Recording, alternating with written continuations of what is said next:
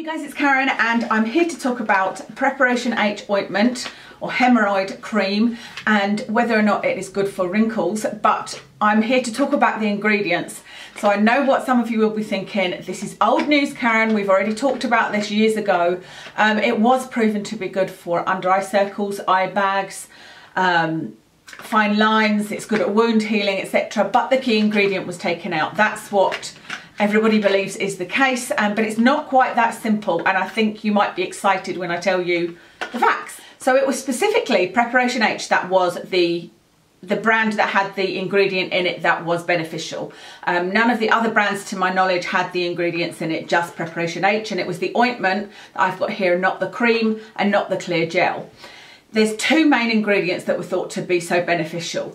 The number one ingredient is the live yeast cell derivative, also known as SRF, also known as Biodyne. It has peptides in it, and it's the one that it has data to show that it's a very good at wound healing, and by its very action it would tighten the skin, take away any inflammation, take away redness, and all of these things everybody was finding was working for them. So that's the first ingredient. The second ingredient was shark liver oil. And so then they're not sure which was responsible for which. The number one potent ingredient is the SRF, the Biodyne, which is the yeast. And the number two ingredient that they also thought might have helped the whole thing along was shark liver oil. And they thought this might have been responsible for helping with the fine lines. So what happened? Everybody was using it, getting results from it. What happened? Well, in the USA, the FDA, that controls the Food and Drug Association, I think it's called, wanted proof that this live cell Biodyne SRF was actually working, or did actually work. And the only way to get proof of a product working, as I've spoken about before, is to do a specific type of research and to do lots of research. You can't just do research in 5 people. You have to do double-blind research in a proper clinical trial. This is very expensive and can take years and can take millions of pounds. And so the company, Preparation H, or whoever owns them, I'm not sure who owns that company, decided that that was just way too expensive and they couldn't afford to do that, so they would replace it instead. Phenylephrine. And phenylephrine is something you may have seen if you take over-the-counter cold and flu medication. It's something that is used as a decongestion because it shrinks blood vessels in the nasal passages, so it would of course work on the blood vessels of piles or hemorrhoids. So that was the first and most important ingredient for the anti-aging point of view taken out of that product. The second product was shark liver oil, and like I said, that was considered to contribute to helping with fine lines, etc., because it was very moisturising. The problem with shark liver oil is the concerns over the survival of sharks.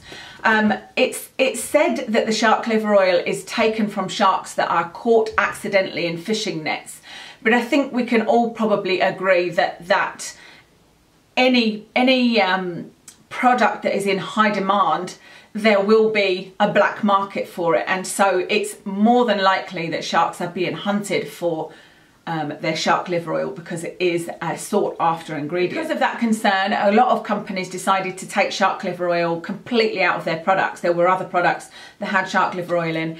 For example, Dove and Clarins both said they would no longer use shark liver oil. So that was the problem with the two main ingredients that were thought to have anti-aging properties. I thought that was the end of the story. I discussed it with somebody once and they were telling me they were thinking of using it, but they'd looked into it and the shark liver oil had been removed and that was the main ingredient causing anti-aging, and so it wasn't worth it anymore. So it didn't enter my mind. I don't know why what made me think of this last week. I think I must have read something in a magazine, or maybe somebody asked a question. I can't actually remember what brought this back to mind, but I thought, I wonder. So I started doing my own research, and it turns out that it seems to be fairly common knowledge on the internet that in Canada you can buy Preparation H and it still has the Biodyne in it and it still has the shark liver oil in it. But in the USA it's a completely different product. In the USA, Preparation H is the phenylephrine, and it also has, I noted down, mineral oil, petroleum jelly, and some perfume and whatnot. The phenylephrine is not something I would recommend using underneath your eyes at all. Yes, it may well work a little bit, but it could also thin out your skin. It could be irritating. It's really not a product to be putting under your eyes. What nobody seems to be saying is the UK also still sells Preparation H with the original ingredients. So I've got the Preparation H ointment. You have to get the ointment, not the clear gel and not the cream. And I bought this from Boots. You can buy it off the shelf. It's £3.95 and this has both of those ingredients in it. So the interesting thing is they're listed slightly different. The ingredients on this packet of Preparation H is slightly different to what it says on the Boots website. On the Boots website, it says the active ingredients are live yeast cell derivative, SRF, 1%, shark liver oil, 3%. Then on the packet here, it says hydrolyzed yeast. Now, that can mean SRF. Hydrolyzed yeast could include SRF, but it's not as specific as that. So I'm going to actually get in touch with Boots and ask them, is the website correct or is this correct? Because you would think that this would be more correct. But even if this is correct, it doesn't mean that it doesn't have SRF in it, because like I said, that could be part of hydrolyzed yeast. It also could not. That is a sort of overarching name. I've also had a look at all of the other hemorrhoid treatments, so Anusol, Germaloids, Bootzone, and there's all sorts of different ingredients in them. Some of them use lidocaine, which is an anaesthetic, and so there's no other cream that I would say would have the same claims or the same effectiveness as the Preparation H ointment would. So on to the other ingredients in this. That's something that I do need to mention if you're going to try this. It has perfume in it. Although it's very low on the list, it does have perfume in it. It also has parabens in it. Again, it's only got one paraben. No, it hasn't two. Two parabens, methylparaben and propylparaben. And they're fairly low on the list, but there's not that many ingredients. So it doesn't tell you exactly how much make it up. But if you're trying to avoid parabens, then I wouldn't use this. It has mineral oil, lanolin and glycerin, all of which I think are lovely skin conditioning ingredients, but maybe ones that you want to avoid. It's got retinol palmitate in it, which is a form of vitamin A, so that's pretty good for your skin, but you need to make sure you're using the correct sun protection. If you are going to use this around your eyes, make sure that you put SPF around your eyes the following day. So I imagine some of you are like me. I bought this before doing all of my research, and you would want to buy one without the shark liver oil in it because of the endangerment of the sharks. I have found two products that have the yeast extract in it, but it is nowhere near as much of a high concentration as it would be in this. So obviously that is down to personal choice as to whether you use this or whether you buy these other two things, because the other two things are actually pretty expensive. The first one is called Healgel Intensive. You may have heard of this Healgel. I actually remember seeing Healgel years ago in, like, you know, you'd get those magazines and it would be advertised in there. But it seems like it's a lot of people are raving about this Healgel, and I suspect it is because of that ingredient. And I'm looking at the moment on Feel Unique, and it's £37.50 for the Healgel Intensive 30ml in a pump bottle, which is how I would suggest getting it. There is one in a jar, but the ingredients will degrade. And I'm having a look, and there isn't anything else in it other than there is some alcohol, but the alcohol is about 12 or 13 on the list. There's a lot of ingredients in there, but there's no parabens. So again, if you're looking for one without shark liver oil in, without parabens, and this one doesn't seem to have much perfume in it. It's got a little bit, but again, it's very, very low on the list. And this also has arnica in it. It's a very good formulation, and so that's £37.50 though, obviously, versus £4. And the second product that I found it in is by Soap&Glory, and it's called You Won't Believe Your Eyes, and it has a yeast extract called Saccharomyces lysate in it. If you're looking at the ingredients, that's what you're looking for, and it is probably about 10 on the list.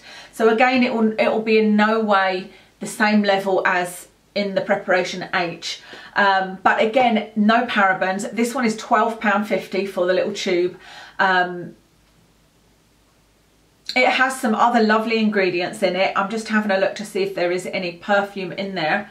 I'm trying to widen my eyes so I don't have to put my glasses on. It doesn't look like there's any perfume. Let me do just a quick check. No, there's no added fragrance in there. I can't see anything of concern. So I think the one that I would recommend would be this Soap&Glory You Won't Believe Your Eyes. Now, whether or not that is the same ingredients in the US, I don't know. What I just did to try and find out is I clicked to say that I was in the US on the Soap&Glory site, and then it doesn't bring their eye cream up. So I suspect it's not sold in the US because you're not allowed to sell products with that ingredient in. But it is in Canada, so I think all of these products, if you just think of the UK and Canada as the same, the USA is the place that you can't get it. If you are in the USA though, I believe you can get it on eBay and get it shipped to you. There's no problem with that. So I will link for the USA as well, in case you want to try this. I'll link to the Preparation H, the Healgel and the Soap&Glory eye cream. So I have never used this, I haven't tested it, I haven't even put this on my skin just yet, because what I am going to do is another video with a before and after. The small problem with that is I don't necessarily have puffy eyes, and I don't have dark circles. I'm maybe getting a little bit of darkness around my eyes. We'll see in the pictures.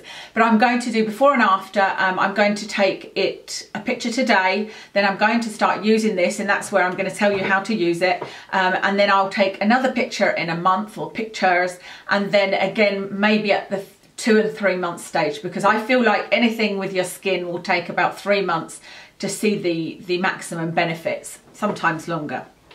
And then we can see what, if any, difference it's made. But the reason I wanted to do this review now is because I know there'll be people out there. I've got somebody actually asking me, a family member asking me, what can I do about these bags and dark circles? They're driving me crazy. And so this is something that you can try, and I would say it will take a few days, but you should in a few days see some effects. And that's just from the data on the ingredients. I would say, as with any skincare, wow, it's coming out fast. It's one of those where I think I've squeezed the bottle and I need to put the lid on.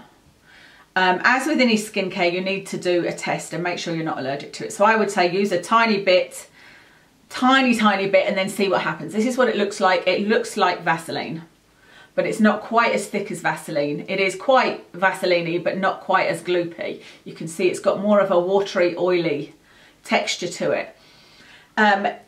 Apparently, I've read online that people don't like the smell, that they think it is...